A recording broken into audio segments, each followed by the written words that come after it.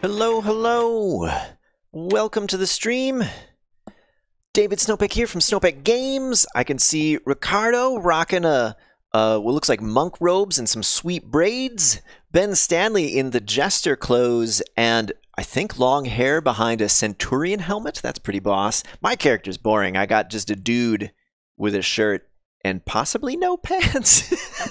Either that or brown pants. I'm not entirely sure. Welcome, everyone. How's everybody doing? How are your projects going, whatever you may be working on? I know we talked like a couple weeks ago about like game dev, there we go, New Year's resolutions. How's everybody's game dev plans for the new year going? Mine have been going okay, although I was really planning to do like way more VR dev this year and have not managed to pull that off yet. Let me see if I can get the overlay going. Wait, no, this is wrong. There we go. Now it's got the Discord thing. And do you guys see your characters? Let me know. Hopefully. So while I'm waiting to hear about your guys' projects, I'll just give you guys some updates since the last stream. Last stream we were working on SG Physics 2D, which is my deterministic physics engine for Godot. And I don't know, man. That was that was one of the most embarrassing streams I think I've ever done. You guys got to watch me struggle with math for 2 hours, which, okay, so it was good because you guys helped me with the math. And I don't know, I probably would have figured out it eventually, but it was good. You guys gave me a ton of help, and that was awesome. But I don't know if I'm gonna put myself through that kind of public humiliation again. The really good news is though, all the problems, all of the things I mentioned last stream, like we solved all those problems. The physics engine is looking great. What does Ben Stanley say? Oh, he sees them. Cool. You're just learning the Godot engine. Cool. This is I don't know. This is probably a decent stream for someone who's just learning the Godot engine because we're going to be doing an editor plugin, which is a little bit less deep than like when we're working on a physics engine or doing like heavy netcode stuff. But welcome to the stream. Yeah, like last time we were working on. Okay, this is just the thing I was talking about. I wanted to make it so you couldn't ever have zero separation between colliding objects in the physics engine, which I did implement and found a ton of precision issues. And that ended up solving a whole bunch of problems. The one that we were working on, though, like the whole time, the whole stream, was this one where we were having like an object colliding, and then it was calculating a slide vector, and due to precision issues, it was like calculating a vector that was not always completely parallel. It was sometimes pointing slightly towards the object, so you would get stuck because you just keep colliding. Ended up solving that by adding this safe margin thing, which I totally stole from Godot's physics engine. I was making all these pictures, like, wouldn't it be great if like we just always stayed a certain amount away from the colliding objects, and I couldn't think of a way to do it. And then I looked in Godot's physics engine and found they had this like safe margin thing, which I totally ripped off and added. Anyway, physics engine is looking great. I think I'm probably going to do another alpha release sometime soon, and hopefully you guys will try it and break it some more and find new things for me to fix. Ben Stanley says he cannot wait for 4.x. Yeah, I was really excited that the 4.0 alpha came out. When was that? That was on Monday. And I was my two ideas for this stream actually was like exploring Godot 4, the 4.0 alpha, or this Godot Add-on Jam, which is a really sweet idea. Some other, I'll say popular. It's hard to say like in the Godot game dev community. Like Godot is so small that like what does popular even mean? But some popular game dev streamers, Mr. Elliptic and Lencius set up this Godot Add-on Jam. Which is a brilliant idea. I really like wanted to participate, but I've just been so busy with stuff. I haven't had a chance to start my add-on. So that's what we're going to do on stream. We're going to start making a Godot editor add-on, and it's a very, very simple idea I have. So we could maybe even pull it off in 2 hours. We'll see. But I haven't done any pre-work. I actually don't even know if the add-on is possible. So let me explain what the idea is. And let me open up a Godot editor to. I don't know, give me something to point at, give you guys something to look at. So when I'm working on a WebXR game, like this is not the right thing. This is some demo. I wanted to open, no, not reload current project. I meant the item right after that. Quit project list, thank you. So when I'm working on a WebXR project such as this toy racer, and by the way, WebXR is like a technology for making VR and AR experiences that run in HTML5. So the idea is, like if you have an Oculus Quest, like I have one sitting over there, there's a browser, a web browser in it. You'd go to some web page, and then you'd get a button like Enter VR. You hit that button, and then now you're in a fully immersive VR experience that is provided by the web page. And the same goes for like smartphone AR. You browse to some website. It has an Enter AR button. You hit it, and then you can sort of like the use case that everyone always talks about is you can put the furniture on like a furniture store in your room and look at it, again, provided by the web browser as opposed to some other app. Anyway, so whenever I'm working on WebXR stuff, I will constantly forget to export because I can't just run it from the browser or run it from Godot, although maybe I could. I actually haven't dug too deep into that because Godot does have a thing where like if I hit run in HTML5, it will actually like start a little web browser and open it up here. The problem is that I need to open it up on my Quest. I need to put on a headset and go to a whole other thing. And I just constantly forget to hit export. I will do all this stuff. I'll save. I'll put on the headset. I'll reload the page, and nothing will have changed. I'll be like, what the heck? Nothing's changed. And then I'll go back like, oh, I forgot to export. And I'll export, and then I'll put on the headset again and do the whole thing. And someone else actually originally suggested this, or actually they didn't really suggest it as so much as they like incredulously, I don't know how to say that word out loud. I'll pick a different word. They were like astonished that Godot did not have some sort of auto export feature. Like, I can't believe Godot doesn't have this auto export feature. Like, this is what you need. So it actually seemed like a pretty good idea. I don't think it's ridiculous that Godot doesn't have one, but we're going to make an add-on for it. So the idea is every time you save, you'll have some configured export or maybe exports, and it will just automatically export when you save. Simple.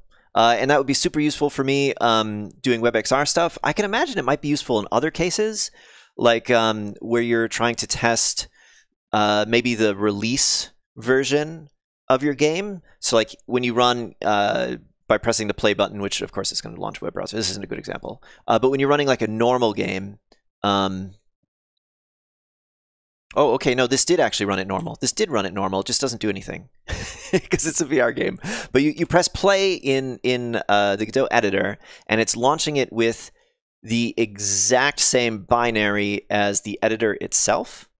So it will be the editor compiled with release debug. So that's like the compiler optimizations, but all of the debug code enabled and the tools and stuff. And maybe you need to test your game instead with the release export templates and, you know, having to go like, okay, I made my change, I've saved, and now I'm going to go over to project export and then hit export project again and hit all these buttons. There's a lot of buttons you got to press. It might be kind of nice for other sorts of games too, to just have it automatically export when you save. Nothing else going on in chat. Okay. Does that sound like a good plan, guys? Should we do it? If it's possible? If it's not possible, I don't know. We'll come up with something else to do. We always find something fun to do. So, step one. Let's start making an add-on. I guess we'll do it in this project. Why not? We'll work on it within the Toy Racer XR project. The first step to making an add-on is making a little directory to put it in. Ben Stanley says, hey, Snowpet Games, how is performance in Godot 3.4 versus 3.3? I'm on 3.3 right now. I don't think there's a big performance difference between 3.3 and 3.4, at least not in any of the things that I do. I didn't notice a difference. Trying to remember exactly what the differences are between 3.3 and 3.4. I'm already thinking about 3.5, to be honest. Not in this project, but for a lot of my projects, I'm custom compiling Godot, and I'm usually compiling from like the latest 3.x branch, which is what 3.5 is going to be coming off of. Let's look at the 3.4 release notes.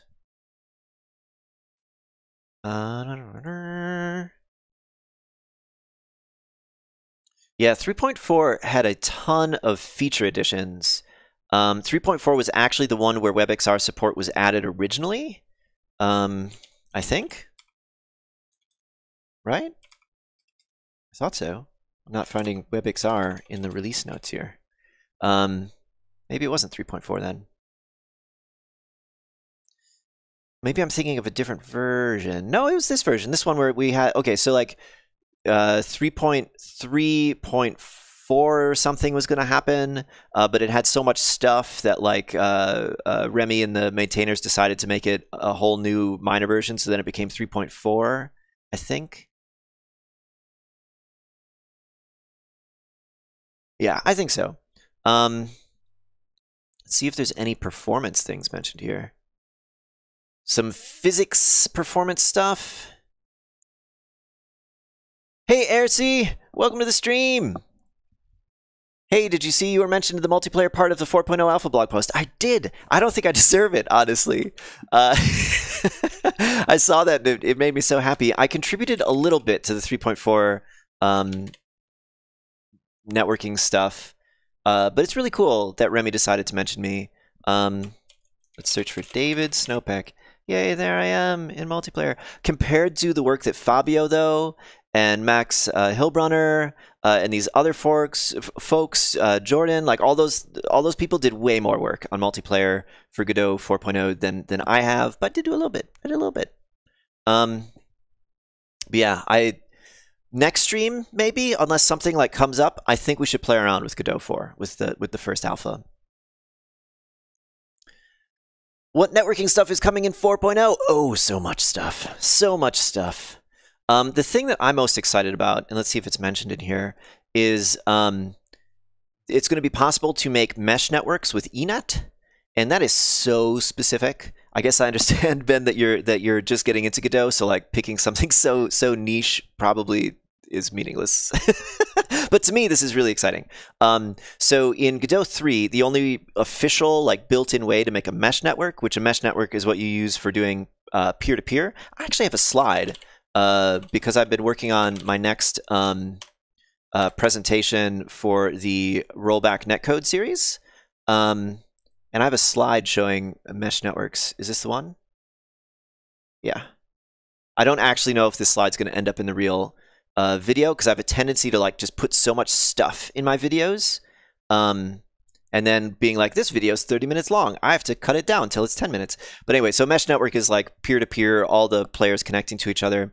The only like officially supported way to do that in Godot 3 is with WebRTC, and WebRTC is great except when it isn't. WebRTC has all of this stuff built into it that sometimes becomes a pain to deal with. So I'm excited that in Godot 4 it will be possible to make mesh networks with eNet as well. I think that will be very interesting. Probably the biggest thing that's coming for networking in Godot 4, though, is this replication, scene replication thing that primarily Fabio has been working on, but a bunch of other folks as well, where you're going to be able to basically say, like, I want you to replicate this scene on all these different peers and have to do really very little work, like little work in your game to get multiplayer working.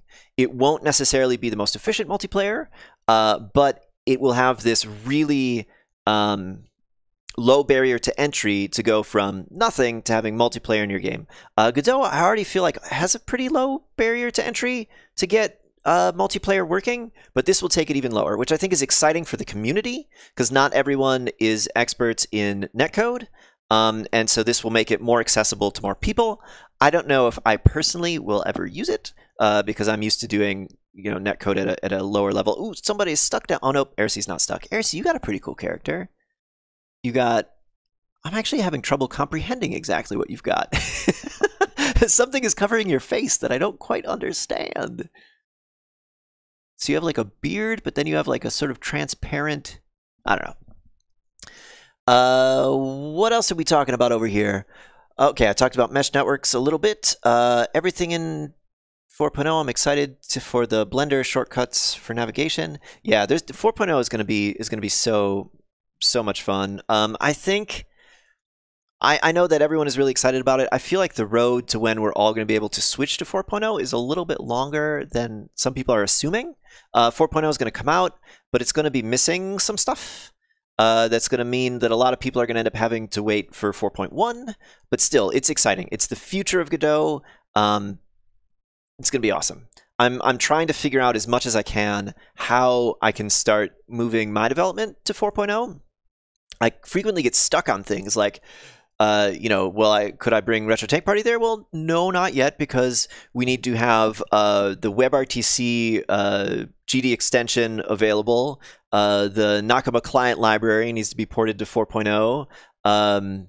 I need to, port my physics engines. I don't know. It's like so many things are going to have to wait for either work I have to do or work other people have to do or things that need to be added to core. WebXR is not going to probably be in 4.0 because the OpenGL support isn't probably going to be fully baked in 4.0 either. It's probably going to wait for 4.1. But anyway, it's exciting. It's very exciting. And as much as I can, I'm going to try and find projects that I can do in Godot 4 rather than Godot 3 just to start living in the future. All right, what were we doing before I got distracted and started talking so much about Godot 4? We are making an add-on. We're making a Godot add-on.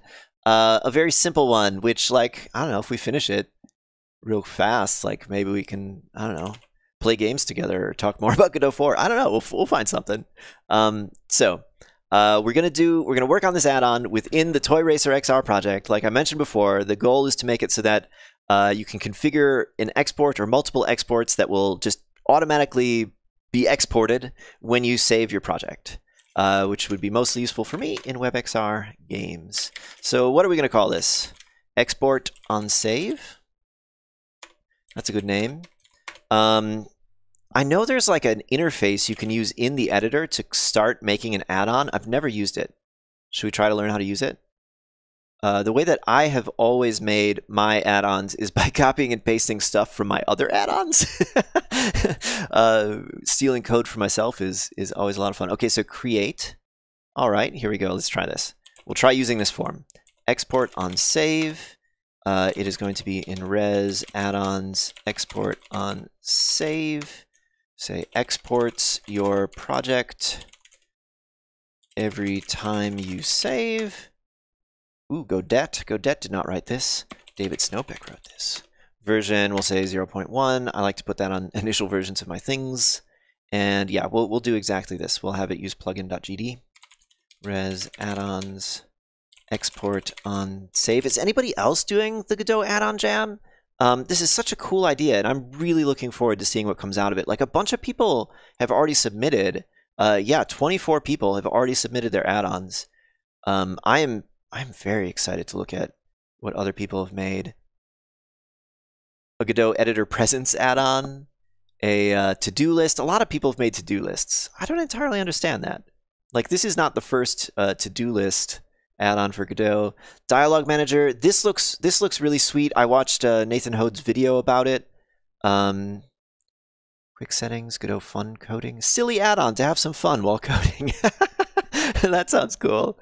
A Pong add-on, so you just play Pong in the editor? That's interesting. Draw on Godot. This seems interesting. Is the idea that you just like draw on the screen? This could be interesting for like making tutorials and streams and stuff, just being able to draw on the screen. I like the idea of that add-on. I don't know what stereotypical Jesus is doing over here. Godot add-on Jesus in control. Interesting. Daily Bible messages to encourage you to finish your project and, of course, improve your life. Right. Improved resource. Oh, this is going to be sweet. I don't know if you guys have ever made custom resources in Godot. If you then have to like open the resource picker thing and find your resources, that is impossible. So this sounds cool. That's a cool add-on. Ben is not doing the add-on jam. Is anybody else though? Like, I think this is such a cool idea. If you're not, like, there's a lot of, I don't know, little annoyances. I'm sure you could come up with something to try and fix in Godot. Activate now? No, because I have not created this file yet. All right, so this dialog will theoretically create our plugin.cfg file for us.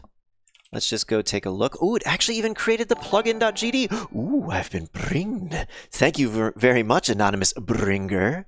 Whoa, it's not here though. Oh, do I have to hit save? Ah, okay, that didn't work. What did I mess up that it created a folder called res? Yeesh. Okay, well, I totally messed this up.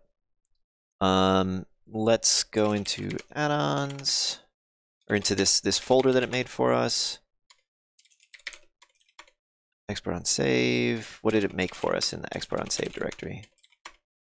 Nothing. Okay, let's just start over. Let's just start over here. Close. Do you guys have any idea what I did wrong there? I've never tried to use that that tool before.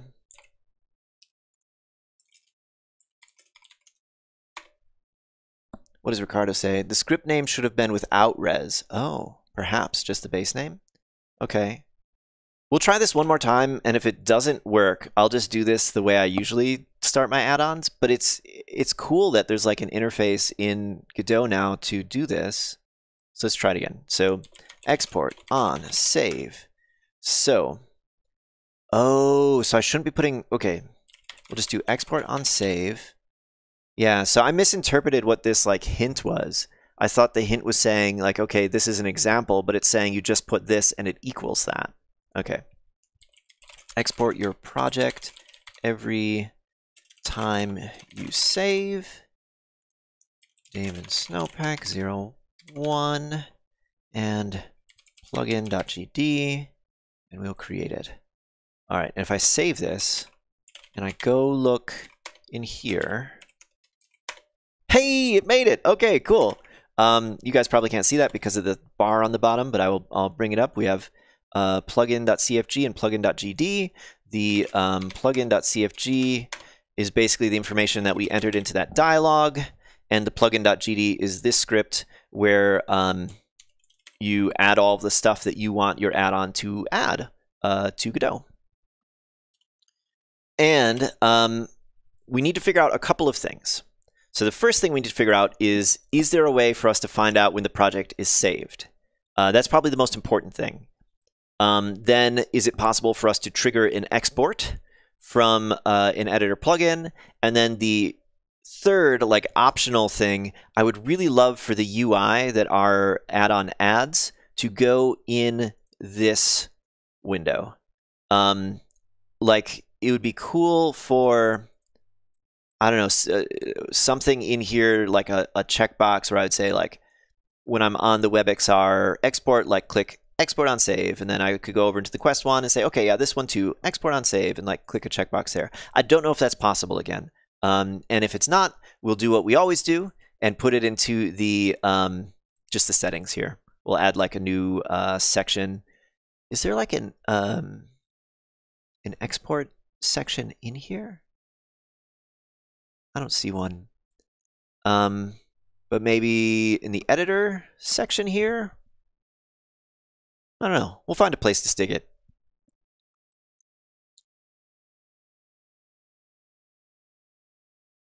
Ersi says, I don't know enough to make any add-ons, but I can definitely get excited for dialogue add-ons. Yeah, making dialogue stuff is a pain.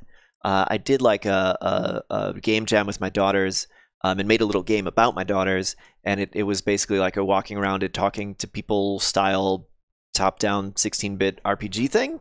And yeah, programming the dialogue in there is a pain. All right, so thing number one we have to figure out is, what did I say before? If we can figure out when the editor saves. And I think the first thing we're going to do is we're going to look at the docs for editor plugin. And if that doesn't give us any clues, we're actually going to look at the Godot source code because, as you know, the Godot editor is basically a Godot game. So like reading the Godot source code is actually can give you a pretty good idea of what you need to do in GDScript to accomplish the same things. So yeah, let's see. What do we got? We got some signals. Resource saved. Main screen changed. Scene changed. Scene closed. Okay, none of those seem like particularly useful signals. Resource saved, maybe? Like, what is a resource? Is a scene a resource? If so, like, yeah, that sounds great. Emitted when the scene is changed in the editor. Okay, yeah. The argument will return the root node of the scene that has just become active. If the scene is empty anew, the argument will be nil. Or not scene change, never mind. I don't know why I was reading this description thinking it was that description. Maybe we should just connect to that signal and see what happens. Let's try that. We're going to go to our plugin. We're already on tool script. Okay, cool. Let's say connect resource saved. Why is it auto-completing? Resource saved? No. Godot editor, autocomplete, terribly inconsistent. Okay, resource saved, self, say on resource saved, and we will put the companion disconnect over here. Then we will implement that method on resource saved, and I believe it got an argument. Let's jump back to the docs here. It got the actual resource. So resource, and let's just print it, and maybe with a little message. Resource saved, and we need to enable this.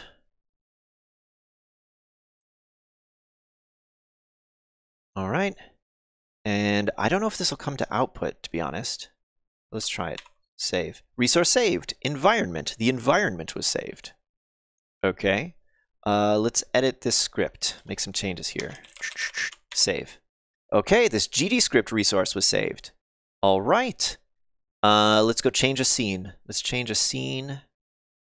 I know a scene is technically a resource, right? Or not the scene, the packed scene. The packed scene is the resource. The scene itself is not. Let's add a node. Add a spatial node. All right, and now I'm going to save. It saved the environment? That's interesting. Okay, what if I just change like something on this spatial a little bit? 10. Change the translation on the y-axis to 10. I'm going to save. It saved the environment. Am I confused about what environment is? Because I thought that was just like, not this environment, but the like default env tres. I thought this was, why is this getting saved all the time? Like every time I hit save, it saves the environment. I'm just gonna, I'm gonna add something to our add-on here. I'm gonna print out the resource path. The resource, and then it's like resource path. So we'll know exactly what thing it's saving. Okay, yep, it saved this. When I'm over here in the 3D view, and I mess with my spatial here, set the Y to 11, and I hit save. Yeah, it's saving the default env tres. So it doesn't actually tell us when it saves the scene. That's weird. I think it's still okay though. Like, yeah, none of these messages are a problem, I don't think. So long as this signal happens at all, I think we're okay. It does appear that it will happen multiple times if multiple things have gotten saved.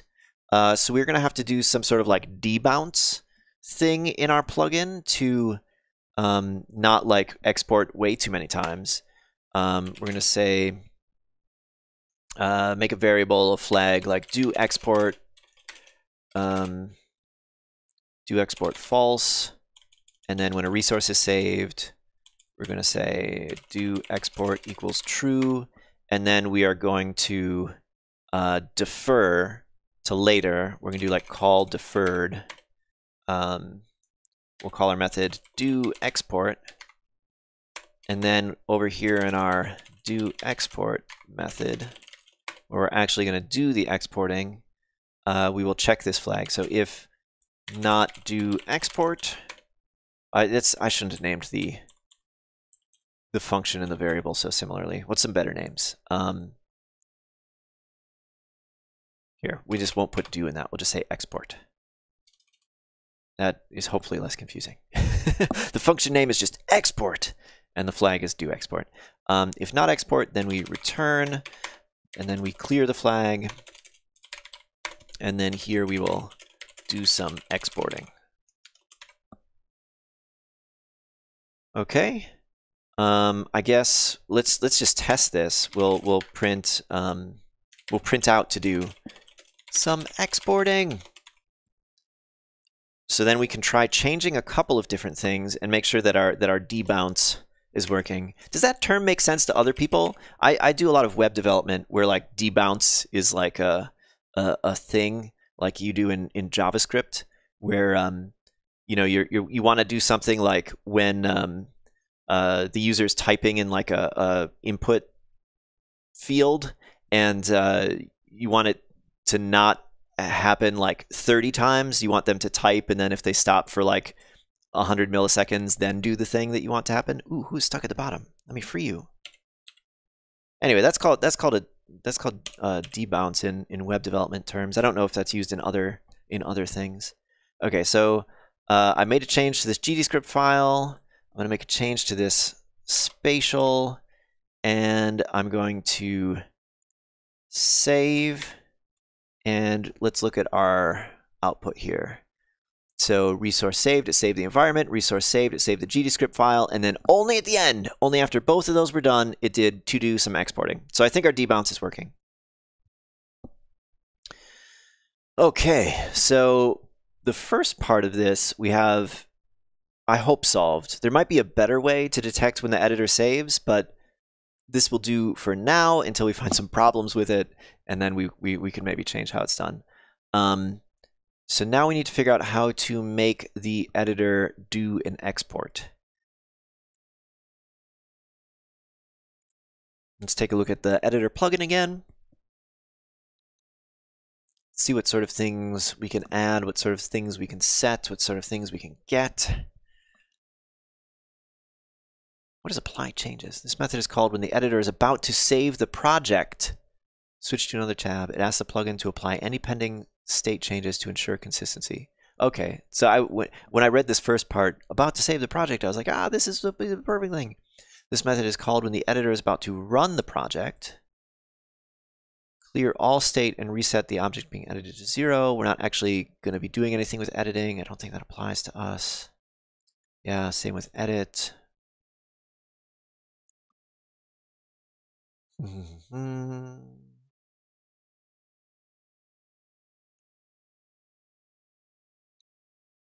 Get breakpoints. Oh, there's another thing that's coming, I think in 3.5 or 4 or something sometime soon, with like a list of all of the breakpoints in the project, which is something I've wanted from Godot for like ever. So I guess someone could make that in an add-on. Get plugin icon, plugin name, get state. Oh, okay. That's interesting. So you can return the state of your editor plugin so that when the project is loaded, it can restore the state. That's pretty cool. As main screen, make visible, save external data. This method is called after the editor saves the project or when it is closed. It asks the plugin to save edited external resources. I don't know. That also doesn't sound like a great place for us to be, because when our plugin gets asked to save external data, the rest of the external data maybe didn't all get saved yet, so I don't know if we want to use that. Anyway, we already have a good enough solution for that problem, for the editor is saved problem. Let's see if we can figure out how to trigger an export. So add export plugins. So this would be if we wanted to add our own export thing. Registers a new editor export plugin. Export plugins are used to perform tasks when the project is being exported. Yeah, let me take a peek at this, just for curiosity. Editor export plugins are automatically activated whenever the user exports the project. Their most common use is to determine what files are being included in the exported project. For each plugin, export begin is called at the beginning of the export process, and then export file is called for each exported file. So not useful for us. Interesting for the future. Let's see, import plugin, spatial gizmo, tool menu, tool submenu, editor interface. So the optional thing I was talking about, like trying to add something to this export window interface-wise, we might get by going through the editor interface object here, because this gives you access to a bunch of stuff.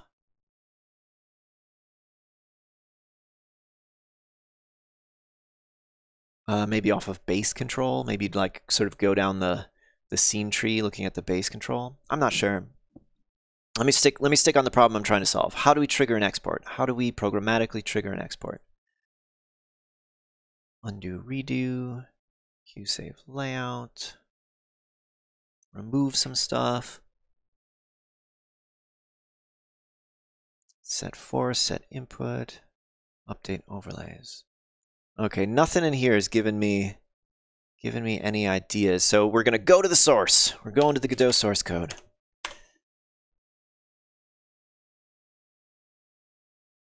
Close all this stuff. So what I want to see, and we're in the SG Physics 2D workspace, that's probably fine.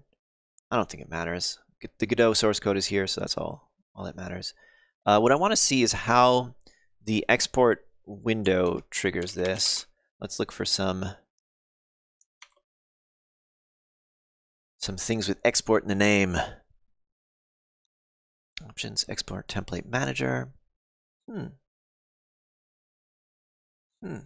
So one trick I have for finding code that I don't know like where it is to look for strings.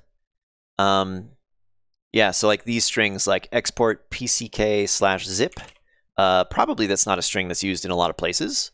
So let's go to the Godot 3 source code. Let's make the font huge so you guys can see it, and I'm just going to grep for that button. We'll find it in the source code somewhere, pck/zip. Which may take a moment.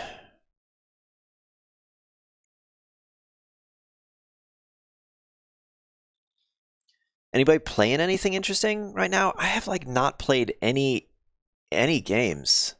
Or that's not entirely true. That's not entirely true. I was gonna say I haven't played anything in the last week, but I've been playing a little bit of Crashlands on my phone, and the reason I didn't think of it immediately is like I don't always think of mobile games as games, which I mean I shouldn't think that way obviously, but like when I'm not putting on a VR headset or sitting at my TV with a controller, like it doesn't always feel like gaming, but it still is gaming. All right, so we found where this code is. It is in this project export CPP. So that is where we need to look for the UI, and then we're going to follow the code in the UI to where it's actually doing the thing. So project export CPP, and maybe even I'll start in the H file just to orient myself a little bit to what's going on here. It is a confirmation dialog? That's interesting. I wouldn't have expected that was implemented as a child of confirmation dialog.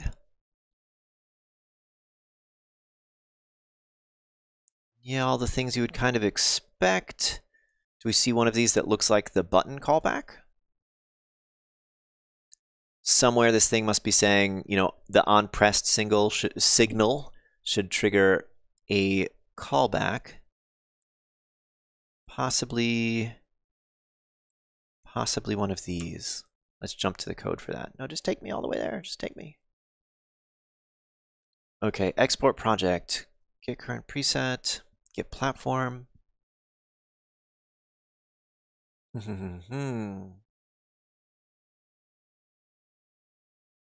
File. Ensure the signal is connected if previous attempt left disconnected. Wow, this code is more convoluted than I would have thought. Is this what I think it is, though? Is this actually the callback?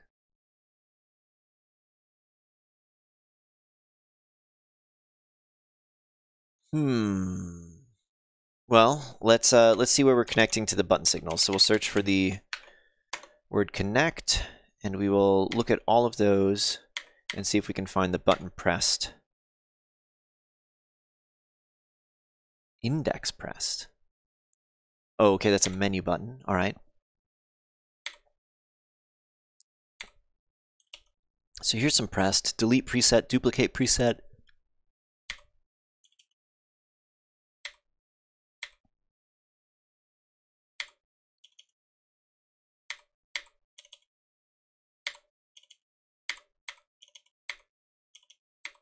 Maybe I should search for the button text again. So the button I usually press is export project. So let's search for export project. So here's where we're adding the button, connecting it to exactly the function we were looking at. Exactly that method. Okay, so we were in the right place. The code just wasn't making any sense to me when I was looking at it. Let's look at it a little harder here. So we get the current preset. We get the current platform.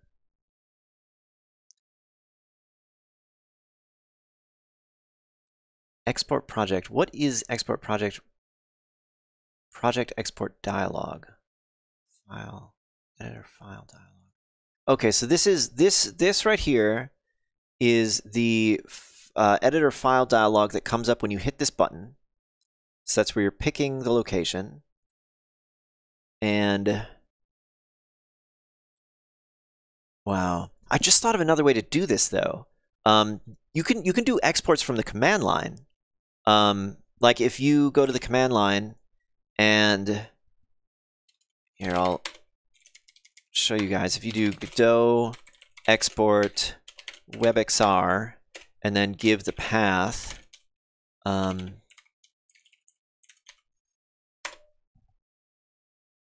that should have exported it. It did.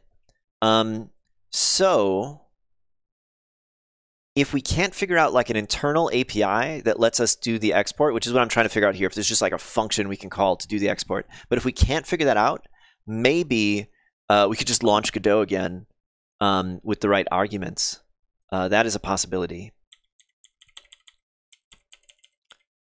But let's keep digging to see if there's an API. So it is configuring the export project dialog, adding some filters, seeing if we have an export path configured, and if so, it puts it as the default path there. Sets the current file based on the default file name.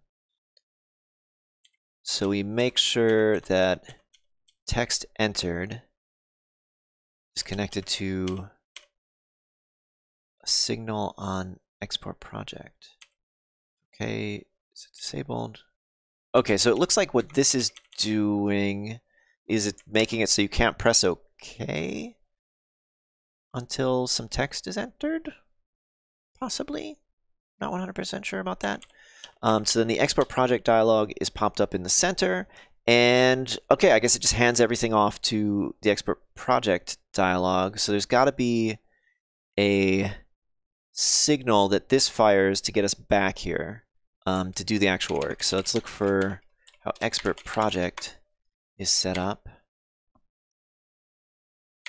Get OK, set disabled. This file entered thing is, maybe I should follow that. Maybe I should see where that leads, but I'm gonna do one last attempt at looking for places where signals are connected to this file dialog. File selected. Okay. Okay, this looks like the next place we end up. So when this editor file dialog is file selected signal is fired, we end up going to this method, export project to path.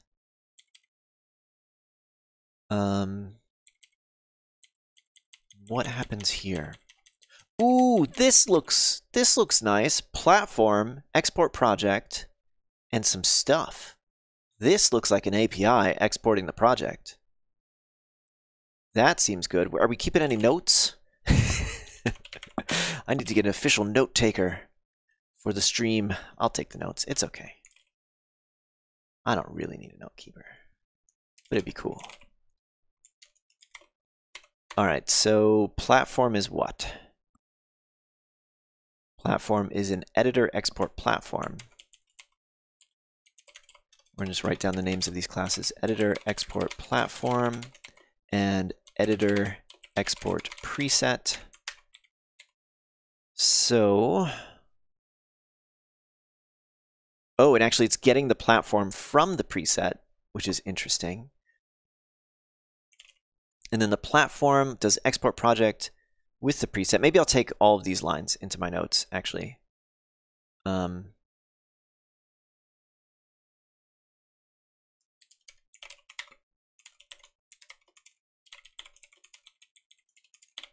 maybe just get rid of the error things here so I can look at that and have an idea of what's happening. Okay, so how are we going to get ourselves some of these? How are we going to get like a list of what the presets are, or like grab a preset or something? Let's look at get current preset. This gets the editor export singleton and does get export preset. Okay, this looks like where we got to start. Hopefully this will be the last bit of digging in the Godot source we have to do, and then the rest will be in GDScript, but we will find out. So, okay, the question is, from GDScript, can we get access to the editor export singleton? And then from this singleton, we can load a preset and then do this stuff to actually export it. So let's head over to the Godot docs. That is where I would like to start searching. We'll close this out.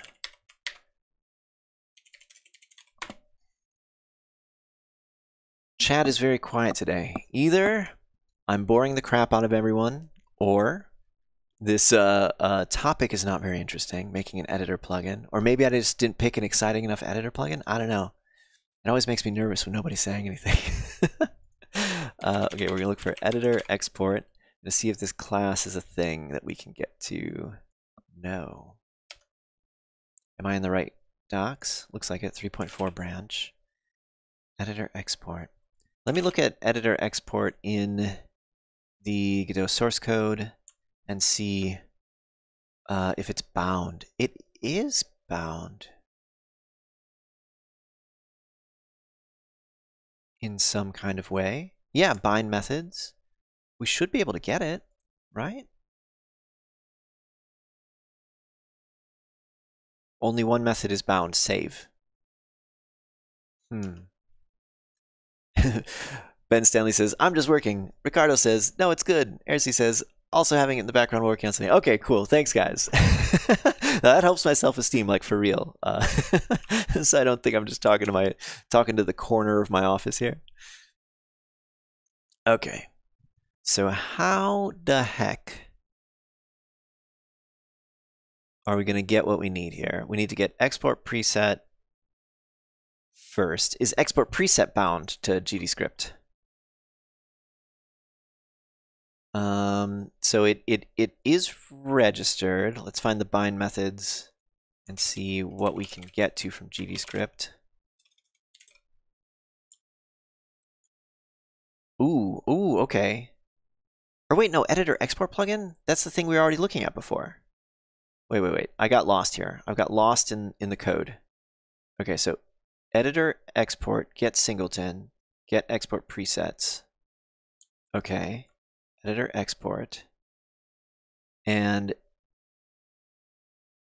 we need to get a preset. And it took me to not the right place. Editor export preset. Take me to editor export preset. Editor export preset. Okay, here we go. Editor export preset. It is bound.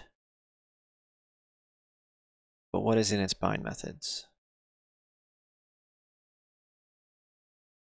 I don't even see its bind methods. Yeah, so this is how I got lost last time. I searched for bind methods and I found it on a different class. Editor export. I'm not sure anything is bound. Editor export preset.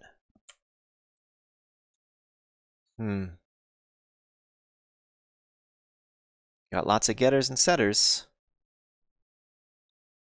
The buddy Adrian, hey! The process of making a plugin is actually really interesting. Well, thanks for coming and thanks for saying so, Adrian. I'd also be really curious if you had a chance to check out the latest SG Physics 2D build with the is on floor and all those friends. Because I'm so excited to see if that works, if that implementation will work for you. So I can get that release out. I'm excited to get that one out. Ricardo says, I wonder if you'll end up having to do some get child magic on the editor control to finally access that functionality. Maybe. Maybe. The problem is if the method we need to call isn't bound, like there's nothing we can do even if we can get the node. Like we might have the node in our hands, but if we can't call the method. So actually, yeah, let's start with that. Let's start at the bottom. Let's see if this platform, editor export platform, we need to call export project on it. If that method is not bound, there's no hope for us. So let's head there. Editor export platform. Editor export platform. Oh, come on. VS Code searching isn't always that good. It might actually be in here. So editor export. Oh, right here. Take me there, VS Code. Okay, so editor export platform is like registered in the class DB. It is bound to GDScript. Now, what methods can we call on you from GDScript? Where is your bind methods? I'm just not seeing it. Okay, let's go to the CPP file. That'll make it a little bit easier to search here. Where are we? Okay.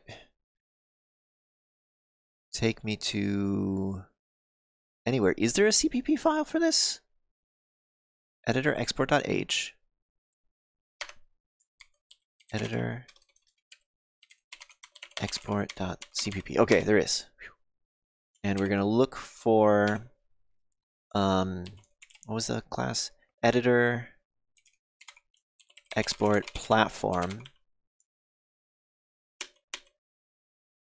Bind methods. Oh my god. Yeah. It appears as though it does not actually bind the method that we want to call. Let me see the method we're calling and make sure that it doesn't like call something else that we are able to call. So we want to call this export project from our notes.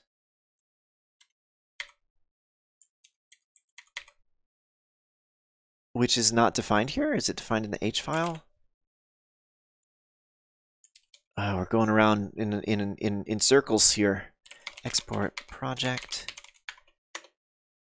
Okay, is this the right method on the right class? Editor export platform. Export project. Go to your implementation, which is where? Oh, it's done on like child classes. So editor export platform PC has its own definition. Okay. Let's go see what this does.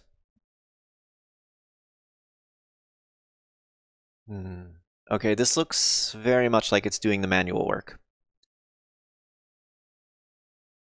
So this is the function. This is the function that does it, and I don't think it's accessible from GDScript.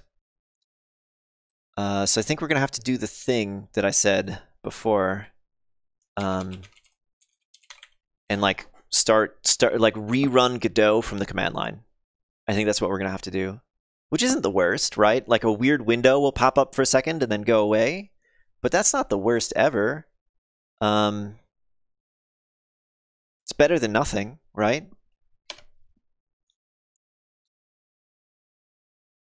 Buddy Adrian says, I did check it out just an hour ago. It works great. Sweet. It feels just like Godot's default physics engine. That is awesome, man. Thanks so much for checking that out. Whew. I'll make a new alpha release this afternoon. Yeah, I'm excited to get that out. There have been so many fixes in the last week. I'm just, yeah, gotta get them out. Gotta get them out. All right, so there is some stuff somewhere about re-executing Godot. Because it's done all over the place.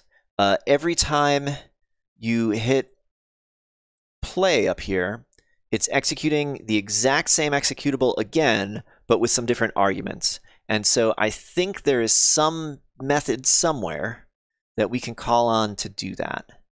And the question is that method accessible in GDScript or not? First, let's find it. And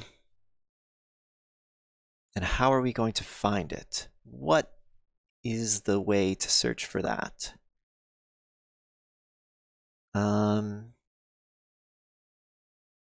Play the project. We can chase down the UI for this play button and see where that takes us. It's somewhere to start. Having done open source for so long, like I have all these stupid tricks for like trying to find the part of the code that I need to see quickly. And like this is one of my favorite ones, looking for text in the UI that I can grep for. So we're going to grep for play the project. Is that right with all the case and everything? Play the project.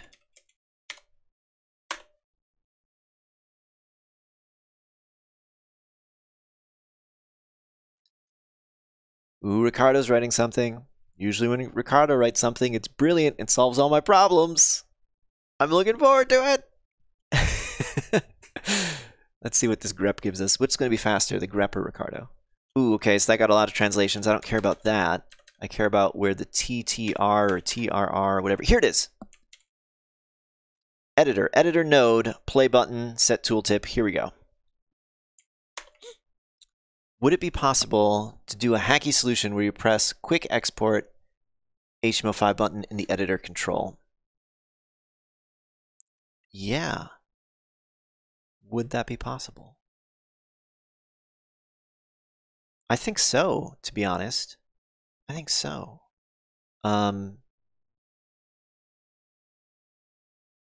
So are you thinking of what is the quick export button? So I know like we could walk the scene tree and eventually find our way to this button in this dialog. What is the quick export button? Is that like this guy up here, the little HTML5 guy? Although that does some other stuff that's actually like executing it. But yeah, we should be able to press any button we want to press, because we can always press buttons. That's just generating an event and just feeding it into the Godot's input system. So if we can find a button, we can press it. I'm just not entirely sure which button you mean. Yeah, that is a good idea. Yeah, we'd have to like programmatically select which preset we want and press this if we're doing this. If we're going to try and like mechanize this dialogue. So I'm gonna keep looking at the code while Ricardo keeps writing. But that was a very interesting idea. That is definitely worth pursuing because it would not start a new process, which would be nice. Let's go to editor node. I meant the guy in the corner. Oh, it plays it too. Yeah. So we wouldn't want to play it. But I think we could press the button in the export dialog here without showing the dialog even, assuming that it isn't created every time you press it. I'm assuming that this dialog already exists and it is just shown when you click that. But if it's actually creating it every time you click that, then okay, yeah, we'll have to actually create it and then walk down the scene tree to press one of these and hit export project, which kind of sucks too, right? Because it'll open up this next dialog, which will then also have to mechanize. I'm starting to like this idea less and less now that I'm thinking about all of the scene tree walking and messing with we'd have to do, especially too because like the way the scene tree exists in the Godot editor is not like an API, right? It could change at any time due to just the Godot core team adding some feature. So that could also lead to a situation where we have to continuously change our add-on to like keep up with changes to the scene tree, or maybe not. Like, I don't know how often this part of the scene tree would even change anyway. Let's if we get it working at all, we can always like explore other approaches to make it work better. But let's see if we can get it working in one possible way. So the editor node, which is a good node because I'm 99.9% sure we have access to this node from GDScript. Or not. It didn't come up in the docs, but I really feel like we do. Let's look at the CPP. Editor node. Does it have a bind methods? It does. Let's go look at that. Editor node bind methods. It binds a lot of private methods. Get GUI base. Play pressed. Signals. We get some nice signals about when play was pressed. Oh, is this like the source of our resource saved? It has a scene saved signal.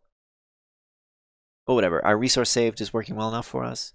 But this is where we had the play something. What did I grep up? I grepped up play button. Let's look for play button. We want to see what signals get connected to play button. Play button set press, blah, blah, blah, play button. Connect, pressed. It goes to menu option. It's an interesting method name for this. We'll go to menu option.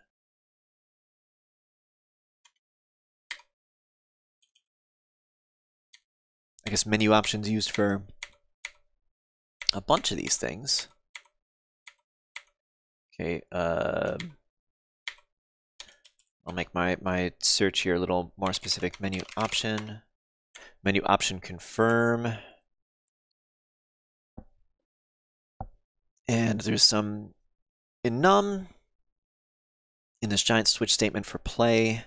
I will just grep for capital play. Run play. Okay, I'll take us to this method. Run play. Oh, which takes us to another thing, which takes us to run false. Okay, this might be where it's actually happening.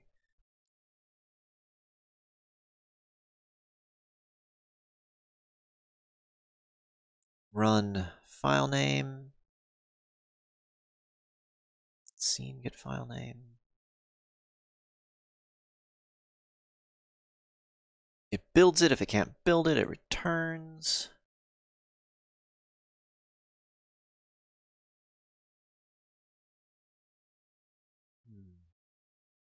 Oh, here we go.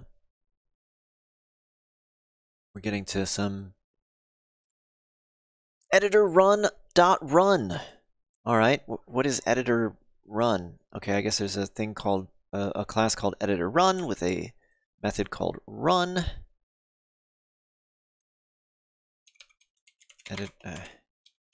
Editor run. Where is it? Editor run. Take me to your leader.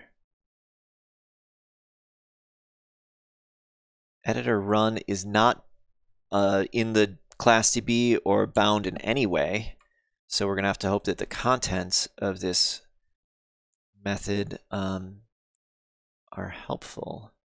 Okay, so it is building some command line arguments. Oh, and I need this for later.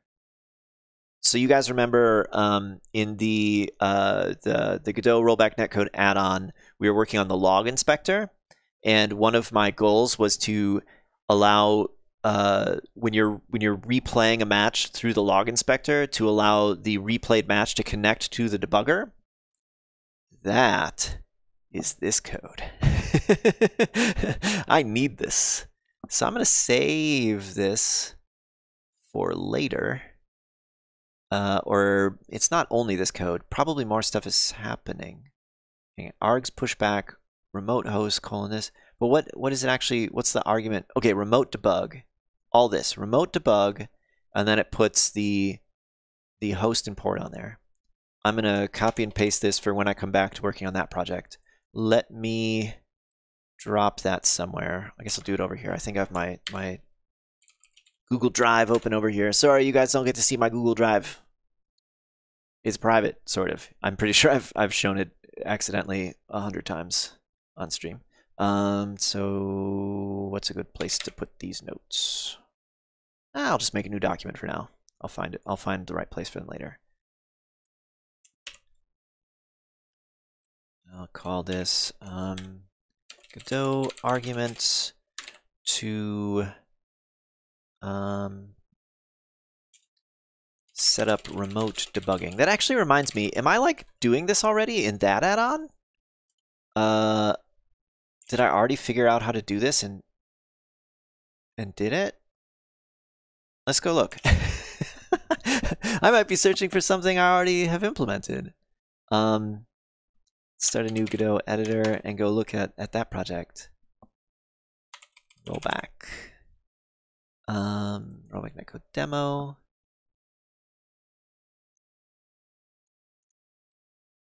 So, this is probably on the wrong branch though.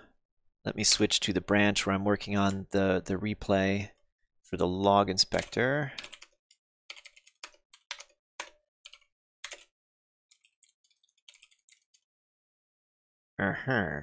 Oh, I might be working on it in a branch on Retro Tank Party.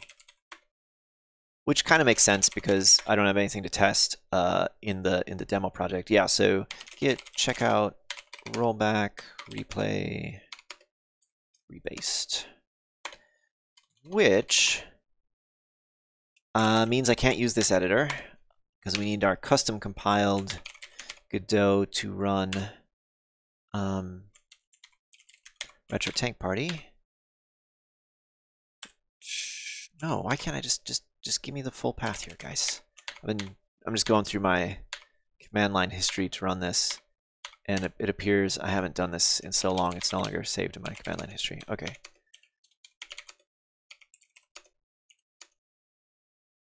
X11 tools, right? Because we're not using any optimizations.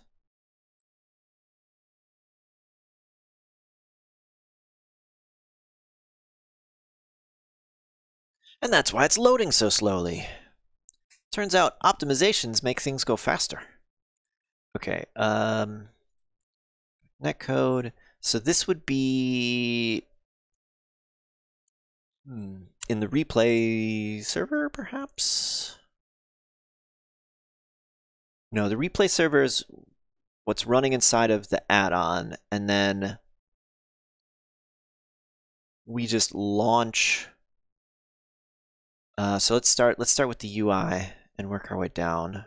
So I remember what button we press. Show me. It's this launch button. We want to press this launch button, which takes us to here, which I guess is in the replay server, surprisingly. Launch game. Ah, it's on OS. OS execute get executable path. Wow. I was looking for a really long time, and it turns out the answer is really simple. What's this false for? Come on. Docs, load me some docs. Whatever. We will look in the in these docs. Okay, OS. Execute. So it takes a path. It takes arguments, blocking. Okay, cool. That's what that false is. We don't want to run this process blocking. Cool. So that's exactly how to run the Godot editor to run the current executable. We might actually want to do it blocking because we don't want to end up in a situation where for some reason it launches like a whole bunch of them. We only ever want to launch one at a time. And what I remember from doing this is that there is no OS method to check if a particular PID, process ID, is currently running. You can just kill it. You can have the PID and you can kill it. And you have no way of checking if it's still running. So I think we do actually want it to be blocking in our case. But let's jump back to the actual thing we're actually working on this actual stream. And that's over here. So we will execute this, blocking true, which will certainly slow things down. The user, after they save, will notice like a little delay as it exports, but that's fine. You can always enable or disable the add-on. And we need to supply some arguments, which I guess we kind of already know. It's going to be export, and then the name of the preset, which in this case is WebXR. We'll come up with some way to configure that later. Preset name. And I don't know if we don't set a path, if we'll just take the default path. That would be amazing. But I don't actually know. And we want to know if it's successful. So let's go look in OS, execute, see what we get. Because we are blocking, I think this int might be the error code, the exit status. Yep, okay, exit code. Perfect. The output might also be interesting to have. Because if we get an error, we'll need to show the user something about what the error was. I'm in the wrong editor. I'm just going to close this one. Don't save, so I don't keep accidentally going to the wrong one. Okay. So args, we'll make an output array like the docs showed us how to do. We'll put it here. And we need to get an exit code. I'm going to say if exit code does not equal 0, then an error has occurred. And for now, let's just do an alert that says error exporting. We'll throw in the preset name. Preset name. And then let's just print out the output array. I don't know. That seems fine for now. And otherwise, we want to print out something successful. Successfully exported preset name. Whoa, whoa. Yeah. Did you guys see that? I just went to save the code that I was writing. But because I'm writing it in the editor that we are using it actually just exported the project. Oh, that's hilarious. Oh my God. And I think there's this thing where every time you open a project in Godot that it writes project.godot, which kind of sucks. I wonder if there's a way to disable that. Because that will make this super annoying. If every time you save, it also shows you the, do you want to reload Godot.project? But it looks like this works. We need to make it configurable for the user. We need to solve the problem I was just talking about with the project.godot getting saved. I actually have a suspicion that that issue where the project.godot is always saved may have been recently fixed in some branch somewhere. Let's go search for that really quick. No, we're not going to search on the GitHub page because the search there is crap. We're going to search GitHub Godot save project.godot on, or is it, what is the name of it? Is it Godot.project or project.godot? I might be saying this backwards. Project.godot. Okay, I had it right. Save project.godot on load. Okay, maybe we are going to search for it on GitHub. Another way to search for it is in my email. I have a lot of notifications turned on for the Godot project. I try to keep up with them. I'm about 500 emails behind as of today, but I'm usually only about 20 or so emails behind. I just had a busy week and I haven't had a chance to catch up. So we don't want to look at open issues because I believe this was closed. I'm going to say save project.godot, see if that gets us anything.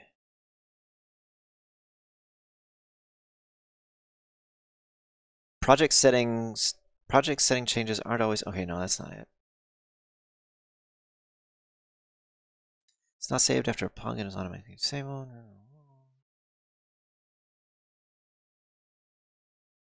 I swear I saw something about this. About someone fixing this issue. Project.godot always saved load.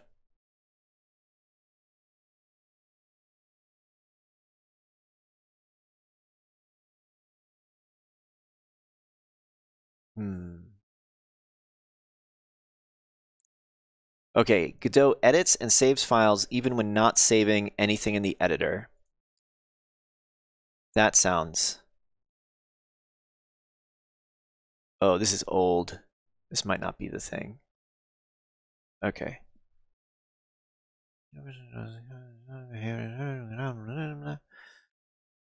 Godot saves over everything it opens. This is not true unless you have a concrete example. The only instance of such behavior is project.godot, but this is intended. See this issue. Okay, I will see this issue. Save project after opening. So it looks like someone added this behavior that we don't want to happen on purpose.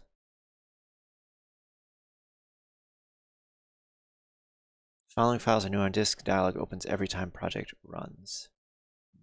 Let's see if this, when this change was added, if they gave us a way to not do it. But look at this code. This is horrible. Save the project after opening it to mark it as last modified. Why? Why have you done this to us?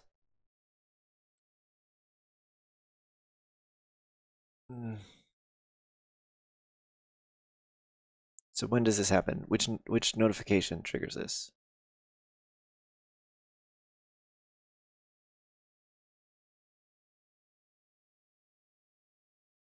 Not that it really matters. That code looks pretty inescapable. Switch case, blah, blah, blah, blah, blah. But what case is this? I can't even tell. What lines up with this column?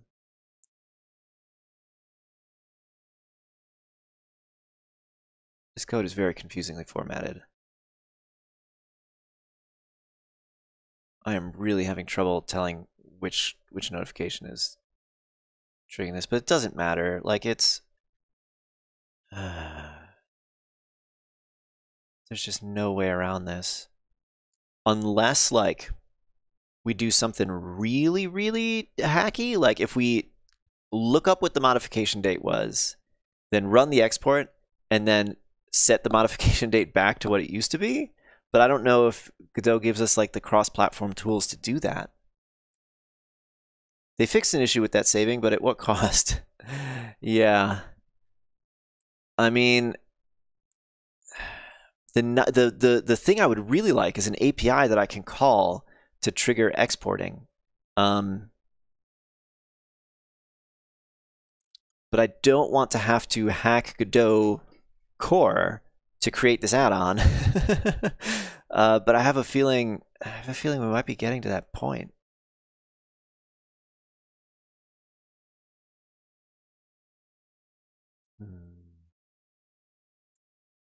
So this was added and it was commented on over here on in October, but I have this like feeling that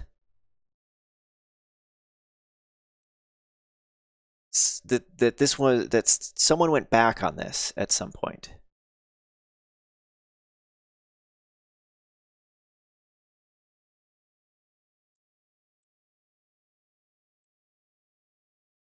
Let's take a look. Maybe a duplicate of this fixed by this.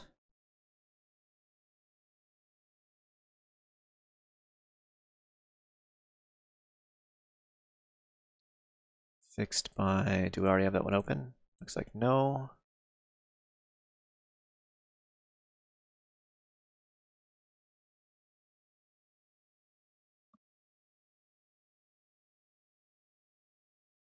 Exporting from the command line still opens the editor. So it's triggering saves. This is literally our problem here.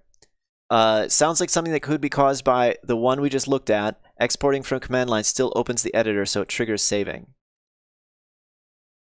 You can use headless binary or pass the no window argument. Does that work? The headless editor will still attempt to write to project.godot when it's opened. There's no way to disable this. See this, but that's not.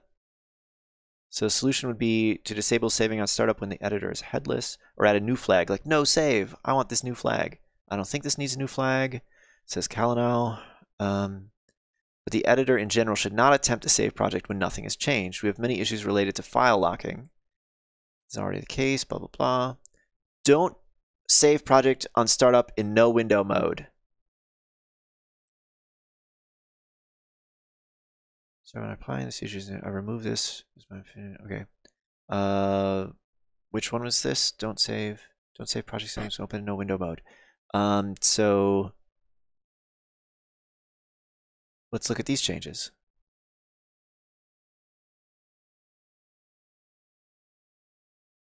I do not understand these changes. This code doesn't make sense to me. It has setting global script classes old equals blah blah blah. If old is empty, blah blah blah. So okay, so maybe this is returning before we get to there. Maybe, I don't know. This code doesn't make any sense. Where did we get here? How did we get here?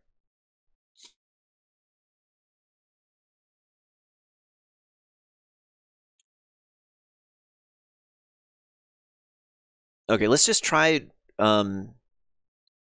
running with no window mode and see what that does. Also, what we should do is go look at this code in the current version of Godot, because this is all old stuff. All of these issues are old. So what was the argument for no window? I think it was just no window. No window. All right, let's try that.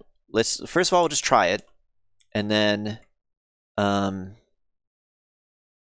if it doesn't work, we'll go look at the current code. So no window, which actually we want anyway. We want that to happen anyway. Oh, and I saved it. Did it do it? That might have just worked. That might have just worked. It's like so hard to tell. Okay, let's clear the output, and I'm going to save again. And saving scene sticks here for a while. Resource save, successfully export WebXR. We did it. We did it, guys. Hey, Wojtek, welcome to the stream. How's it going? Different tab for no window mode. Oh, Ricardo's just telling me where to find the thing I was looking for before. Okay, so guys, I think we have all of the pieces in place to do this. We just have to fix it up a little bit. We just have to tidy it up a little, and we can get this submitted to the Godot Add-on Jam. This is kind of like this little latch up here. We need a way to set which presets we want to export. And this message I think is fine. Maybe call it out a little more, put some stars in front of it. Every time I save now it's going to export, which is what we want, but it's just funny.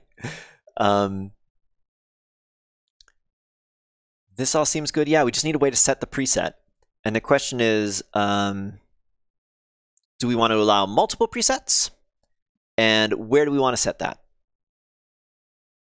I think my original thought that we could bury it in this UI, I think let's not even try to do that. That sounds really hard. You know, we looked at where this code comes from, and we'd have to dig so deep in the scene tree to put something in there. VNTXX! Why not try to keep the export running in the background and provide some sort of exporting indicator in the UI? That's an interesting idea. That's an interesting idea. There are some problems with that based on the APIs that Godot gives us. So we are using OS execute, which can run it in the background, and then it returns to us the PID of the process running, but then doesn't let us do a lot of things that we would want to do with that PID. Like when I was working on a different add-on, my Godot rollback netcode add-on, I wanted to be able to run something in the background, which we are doing. It's running it in the background, and then check if it's still running. Like be able to say, like, is this PID still alive? And I could not find a way in the Godot APIs to do that.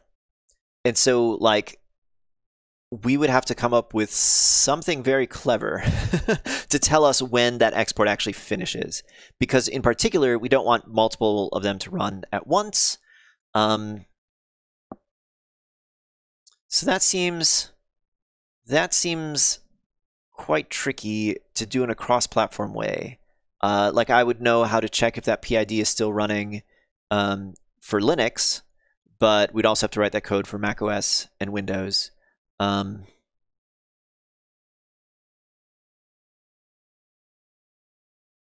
can think of other ways to solve that problem, but they all involve like a big increase in complexity.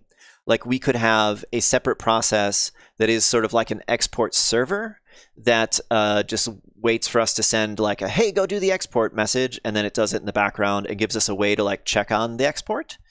But I don't want to add that kind of complexity. I want to finish this. I want to make this little tiny plugin go. Ooh, you'll probably need to poll it. Yeah, but we don't have an API to do the polling.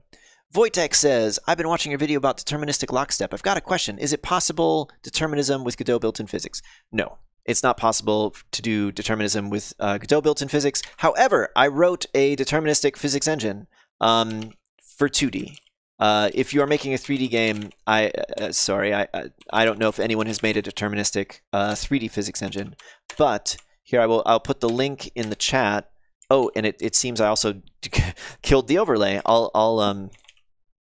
Let me put this in the chat, and then I'll bring the overlay back. And you guys got some pretty cool characters going. So yeah, there's the link to my deterministic physics engine. Wojtek, you have a sweet looking character. You got some kind of staff. That's awesome. Adrian, I didn't see yours yet. You look like you just look like a programmer. Like you're just like a programmer who's like, you know, working. I could see you sitting at a coffee shop with that huge beard and a bald head. Who else has come in since I looked in here? VNTXX has a very, you know, plain looking character. Also could just be a programmer. Actually, your character's a lot like Adrian's. You guys got the same beard, the same bald head, different skin tone, same pants. I think you guys might work at the same place. I think you guys, both your characters work at the same game dev studio. But yeah, I have a tutorial. I should probably send you the tutorial too, Wojtek. I made a tutorial on how to get started using my deterministic physics engine, and I haven't made a video one. I just have a text one. I'm probably going to try to squeeze in a video one sometime during the rollback netcode series. But here is the link to the text tutorial. So I'm curious, Wojtek, what kind of game are you making? What kind of game do you want to make with the rollback netcode? Oh, you've already seen the physics engine? Okay, well, well, cool. Yeah, what kind of game are you trying to make, and like why do you in particular want to use the Godot physics engine? I mean, there probably is a highly restricted way that you could maybe use the physics engine and have it sort of maybe work, but I don't know, that sounds really hard. Like you'd have to do everything in whole numbers. No, I don't think you can do it. I don't think you can do it with the Godot built-in physics engine. Because there's just so much math going on. Like even just like move and collide is going to get you into fractional numbers that are going to create determinism problems. Anyway, I'm super curious about what you're working on, so let me know. Where were we here?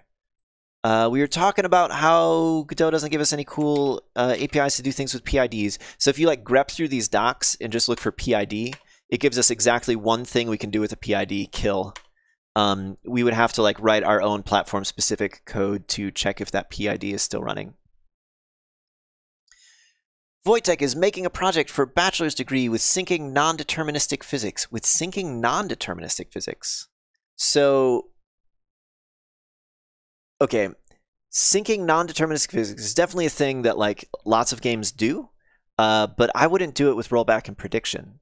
That sounds more like what you're... Okay, so if you have a game that is, like hub and spoke, and the hub is an authoritative server that is in charge of the authoritative game state, you would say, okay, the physics running on the server are the real physics. There's, each of the clients is also running their own physics simulation, which is non-deterministic, and you would be doing corrections. You'd be doing corrections on those clients to adjust them to what the server has periodically. That approach is fine, and it works in lots of games. It will not work for rollback and prediction with like the lockstep kind of stuff that my add-on does. You could maybe make something that's kind of like a hybrid between like an authoritative client server thing and rollback. You would still have to pick one of the clients to have the authoritative picture of the match. You would have to sync more than input, which like if it's pure rollback and prediction, you're syncing only input. You'd have to sync some amount of state. But yeah, that's interesting. That's an interesting project you have going. Aknakos spawning avatar, yay! What does Aknakos have? Where are you, Aknakos? Oh, yours is sweet. You got like a crown and a shield? Dude, you might have won the avatars today. Although, I don't know, Wojtek's is pretty cool too. He's got that staff. I don't know. Okay, so what is VNTXX? I thought there was an API in OS that allows checking whether a process is still alive via PID, but it seems like the only thing comes close to consuming a PID is the kill function. Yeah. Yeah. So like, again, like I would love if Godot would add some methods to the OS singleton that would let us do more things with PIDs. That would be great. That sounds like a 6-month project. Because like I could write the code for Linux. I could probably Google how to write the code for macOS. I would have no idea how to do that for Windows. Like I have not done Win32 API code since the 90s. I have no idea how you do that in Android, how you do that on iOS. So yeah, that would be an ordeal to add a checking if the process is still running method. But I would love to have it. It would be a great thing to have in Godot. All right, so how are we doing on time? All right, we got a half an hour to kind of like tighten up the loose ends and maybe submit this to the game jam. Yeah, I agree. VNTXX would be a great addition. Okay, so we're going to do what I usually do in my add-on, so I'm going to steal some more code for myself. There's like a little method for dealing with project settings that we're going to steal from the rollback netcode add-on.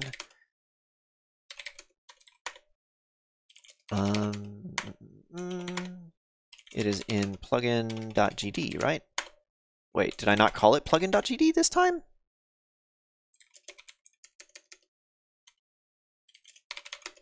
I'm having trouble. Oh, I called it plugin with a capital P. Ooh. Add project setting. This is the method. And we might not even need all of it because we're only doing a single project setting. So we'll put it close to the top, I think. So this is a nice method that basically like does all of the junk you need to do to add a new project setting. Oh, and it has this property order thing, which we don't need because we're not doing multiple ones. Let's get rid of that. Get my thing going. Start a Godot PR jam? Yeah, that would be an interesting jam, Ricardo. Aknakos, my add-on submission is very simple. I wanted to do an ML plugin, but then I remembered how lazy I was to find a good font in the web, so I pivoted and made a Google Fonts Explorer and Downloader. I'm not entirely sure what you mean by ML plugin. What does ML stand for in that situation? Pretty different, but I shall make an ML plugin eventually. Yeah, so did you already submit yours? I was poking around looking at the submissions earlier. Do I still have it open? Yeah, I do. Oh, machine learning. Okay, that ML. Yeah, that would be pretty sweet. Is yours already in here? I'm looking for names that Oh, here we go. Aknakos. There you are.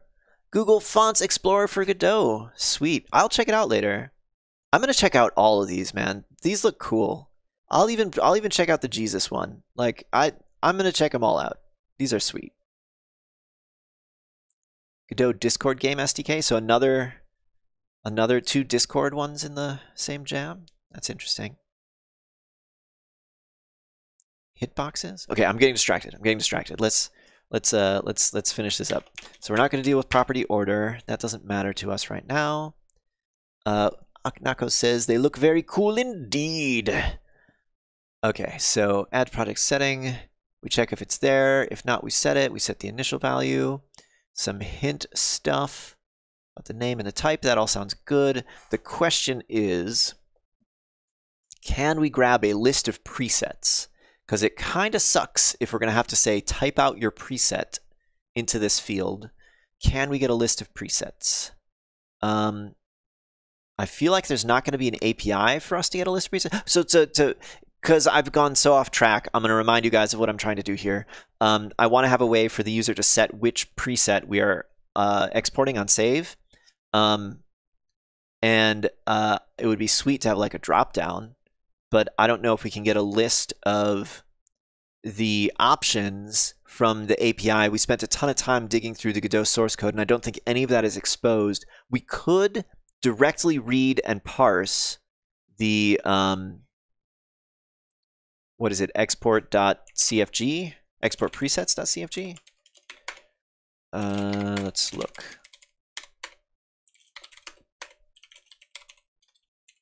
Export presets CFG. Is it easy to pull these out? Let's look for name equals. If name equals on a whole line, let's regex this right here. If name equals is always the name of a preset, and it appears to be, cool. Problem solved. Okay, we need to write a little method. We need to write a little method that's going to read the list of presets. So we'll say func get export presets, and we are going to return an array of strings. And to do that, we are going to make a file, and we are going to first check if the file exists.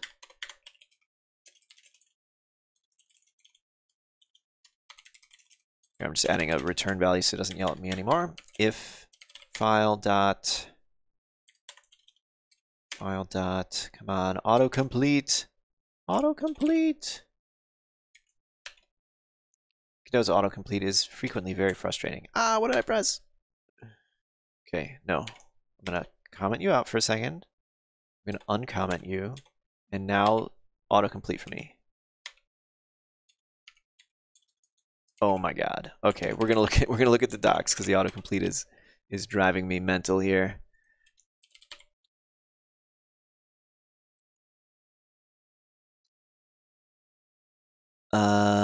File exists. That is what the method is called.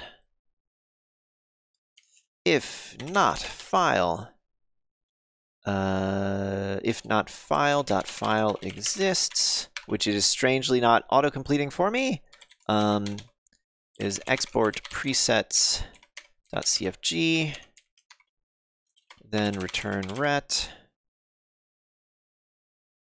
Why is it not auto-completing this? Am I like typing it wrong? Like what is happening here? I'm gonna obsess over file exists. Like this is on the file class. Okay, well, then we're going to open this file. I always forget the magic incantation for that because it is a little weird. The API is kind of strange.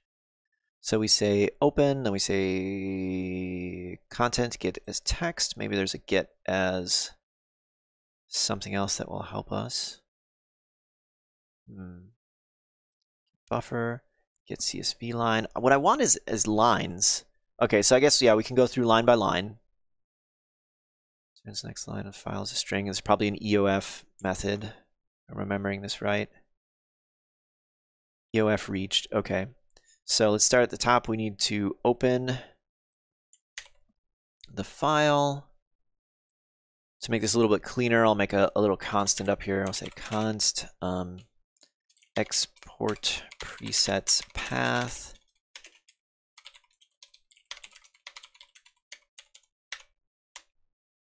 So we can get rid of this. Export presets path. Put this in here. Use our constant again. File open export presets path. Do we get any info about whether it's a success or not? Always remember to handle your error cases. So many problems in life come from not handling your error cases. Okay, we do get this. So we'll say if does not equal okay, then return ret, and we should probably say something. Unable to open export presets. Maybe that would be better as like a push an error, maybe push error. Yeah, that probably makes more sense.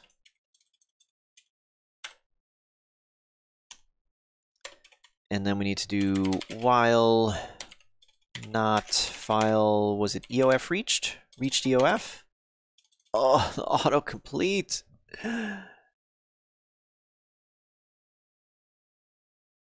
Does anyone use VS Code with Godot?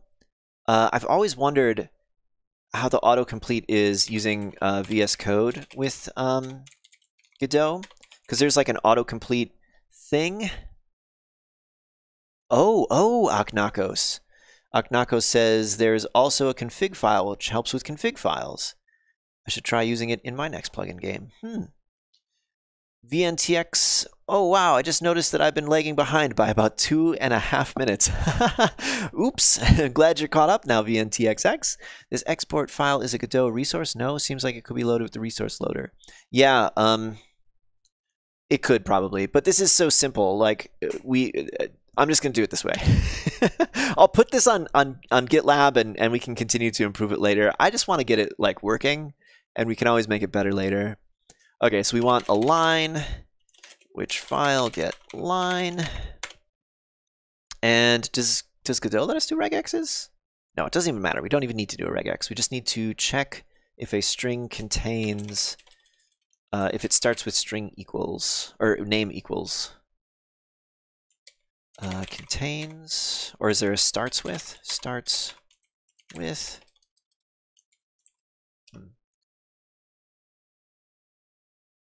What do we got string function wise, Godot? So find, possibly. We'll just check if it finds it at an index of 0.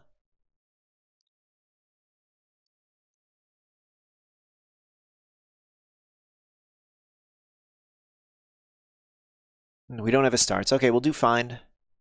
We'll do find. Finds an occurrence, returns the starting position or -1. Okay, so we need to find if it equals 0. Because we only care about lines that start with exactly name equals. If line find name equals 0, then that is a preset, which we'll add to our ret append. And we need to get a substring, and I always forget the arguments for that too. Oh, okay, so it's from and then len. So this should be easy. So from 0, 1, 2, 3, 4, 5. And I believe that is all our code. Oh, I don't know if it's going to pack a new line in there, though. Is this line going to end in new line or not? Get line. Or there's no get. Oh, I'm on string now. Okay, let's get back to file. Get line. I'm still on string. Get out of here. Get out of string. There we go. There's file. Returns the next line of the file as a string. Text is okay. It doesn't actually tell me. We'll have to look and see. So, where are we going to do this? Where are we going to do this so we can test it? I guess I'll put it here. This is not where we really want it, but this will print it out. What's the method called? Get export presets. Get export presets.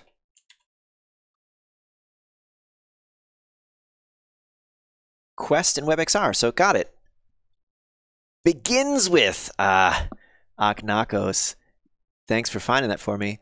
VNTXX, I've tried it and it works pretty great, but I can't be bothered to switch applications, so I'm sticking with the internal editor. Ah, okay. Yeah, I guess I use the internal editor because it's easier.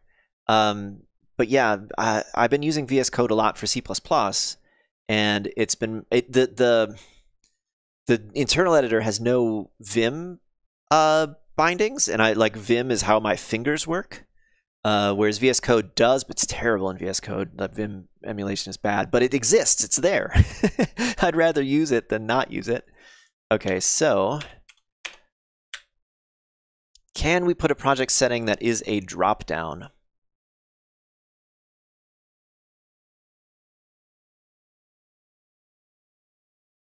Can we even do that? I guess that would be the hint, right? So let me go look at some other hinty things in here. So here's a dropdown, driver name.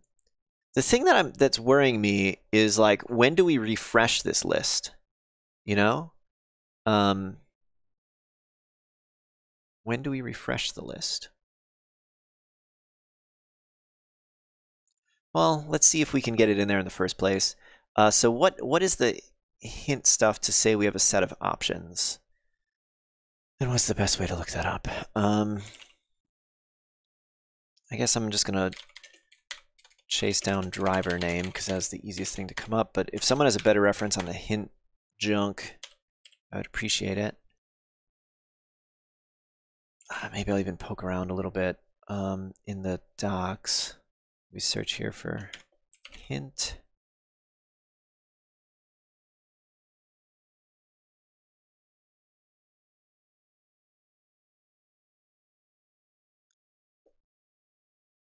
Hint range, hint enum. That could be it. So how does that actually look though in this context? Would it be like hint enum and then a list of stuff? Let's just try. Okay, this method that I copied isn't really going to work great, because it is too formulaic. We'll do like our own add project setting. We just have a single setting, and we'll just start with name equals, what are we going to call it? Maybe editor export preset on save, and then we'll do some of this stuff. And we don't have a default value really. So if it has setting, set setting name empty, set initial value to empty. And we need to do our own hint stuff, which is going to be here, our info.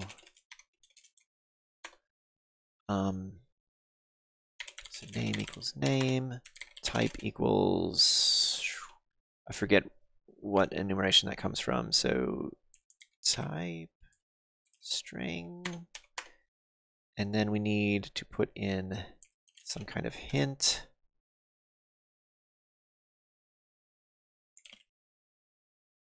I didn't find anything. Does it need to be name with lowercase n?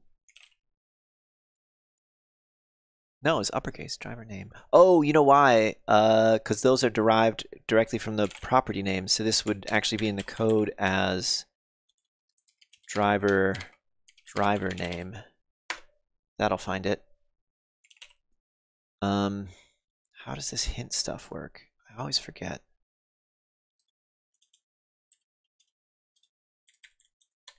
Maybe the docs here. Property hint.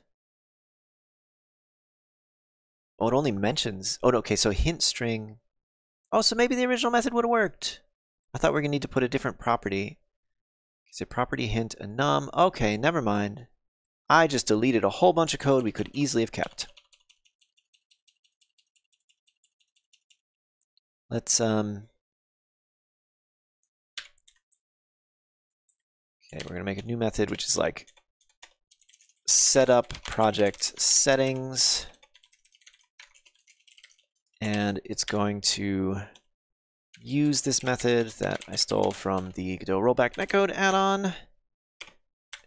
Its type is string. Its property hint is a num. And the list of options, just for testing purposes, is going to be test1 and test2. And this is cool. This we can keep, right? And then this just needs to go.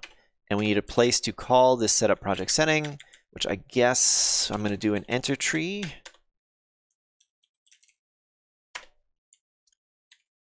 And let's, we'll enable and disable the add-on and see if that does what we need it to do in the project settings.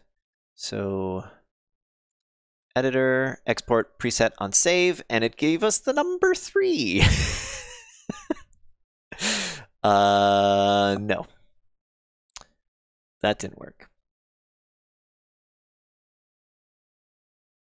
Okay, wait. So enum maybe isn't the right thing, because maybe the problem is that it's trying to turn that into literally a like integer, as an enum would be. Property hint. What other hints do we have?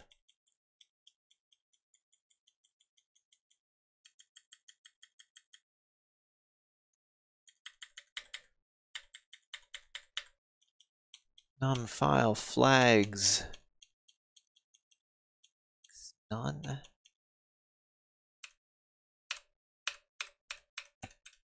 I am just not sure.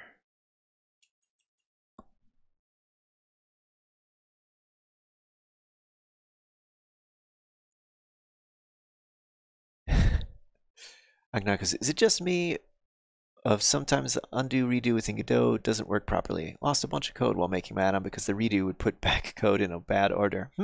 I've definitely had some interesting issues with undo redo, but I don't know that I've had that one.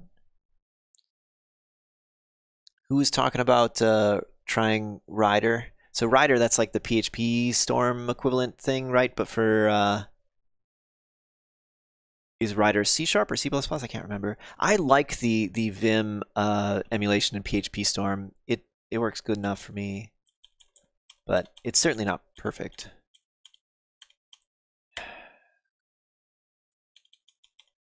What if we say none and then put test1, test2? See if that does anything interesting.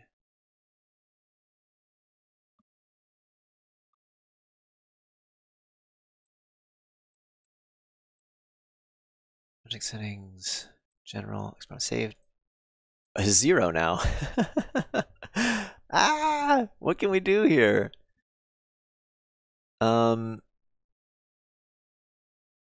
So variant string modes a num, and then it gives these. But like when we tried to do that, it just didn't work.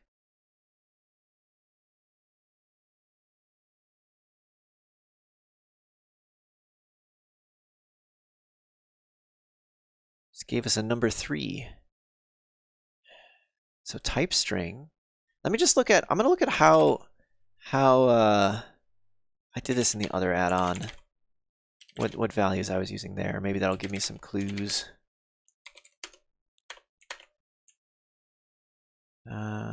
So type int. Do I have type strings in here? I do have type string.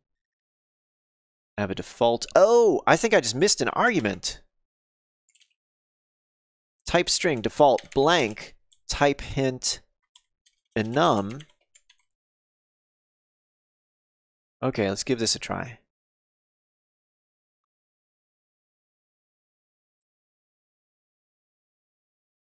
Hey, okay, there we go. Now we need to make sure that this is a list of the export presets, which there's like not a nice way to do that when you have arrays, which sucks. Can we like convert from a pool string array to pool string array? Can I construct one from an array? Sweet, I can. Okay. Get export presets, and then here we can do join comma. Okay, so we'll say var export preset options equals that. Export preset options. And then now we can go to do the disable re-enable dance.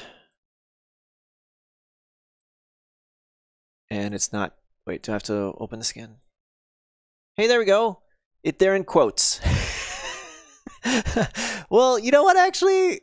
Like, we need them in quotes to send them to the command line. Maybe we just keep them in quotes. Maybe we just keep them in quotes. Is that a problem? Are they like double quoted if we go look in the project settings? Where is this project? What did I call this project? No, this isn't Toy Racer. It's not a new project. Project Godot. So let's look for export on save. Oops. I'm sure that I called it something export on save. Why don't I see it? Oh, export preset on save. So I'll just search for on save.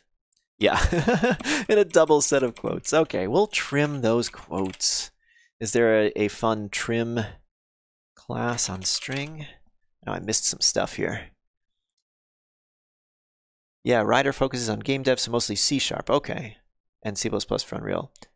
Oh, Snowpick, in case you don't know, there is a plugin called Plugin Refresher, which helps a bunch on refreshing your plugin under development. I use it all the time. Yeah, that's Aaron Winter's plugin, I think. I saw it. I've never used it. Maybe I should have gotten that earlier on in this, but we only have 3 minutes left. Yeah, when I work on plugins, usually what I try to do is work on them not as a plugin as long as possible, and then just like make them be a plugin later. This one's kind of unique in that it's all happening within the plugin class. Like there isn't like a separate external thing that I'm binding to. What was I doing? I was trying to trim some stuff. Is there a trim? Trim prefix, trim suffix. Do we have one that does both at once? It'd be sweet if we did. Strip edges. But it's only those. I can't strip a particular string that I want it to strip. Strip floats, or split floats. Split, simplify. Okay, maybe we just do trim prefix, trim suffix. Or we know it's always going to start and end with a quote, so we just go one more forward. Does that make sense? So down here, when we're not down here, up here, we're reading the file. So instead of starting on 5, we start on 6, and then we say line length minus 6, which might be right or might be wrong. I am unsure. I used to have this printing out stuff for me. Print get export presets.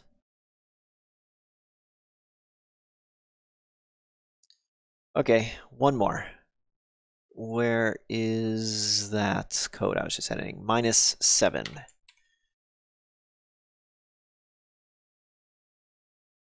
And that got rid of the quotes. We are good. Let's delete this again. I hear an alarm going off somewhere in the house. I hope that doesn't mean I need to do something. Okay, let's take a quick peek.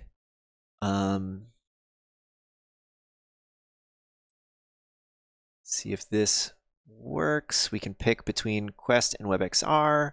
We will pick, oh, you know what? I also want nothing to be an option. So let's make sure that nothing is a possible option. Probably explicitly have to tell us to be a string. Let's see if that works.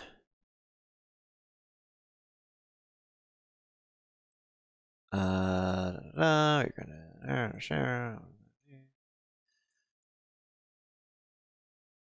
Okay, so nothing is an option. And then Quest or WebXR, we'll pick WebXR. And then down here, we will do project settings, get, what is it? Get setting. And what did I call it? I'll make another constant for this. So const export preset setting. And we're going to copy it from here.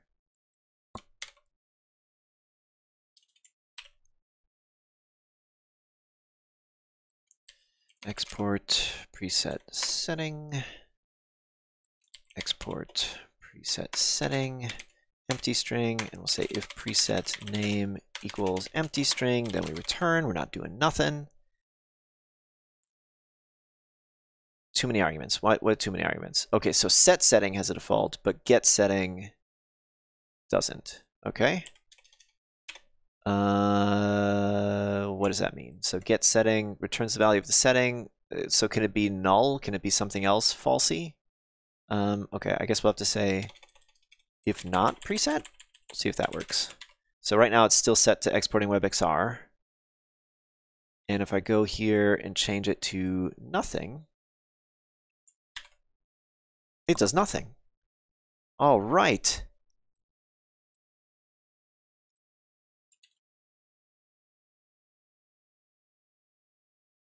Seems extra slow that time, but it worked. I think this is enough to like say this is an MVP here. I think this is good. It's basically the end time of the stream. But like off stream, I'll make a GitLab repo. If anyone's interested in this, I'll put the link later into on the Discord, on the Snowbike Games Discord. And I don't know, before the deadline. When is the deadline for the jam?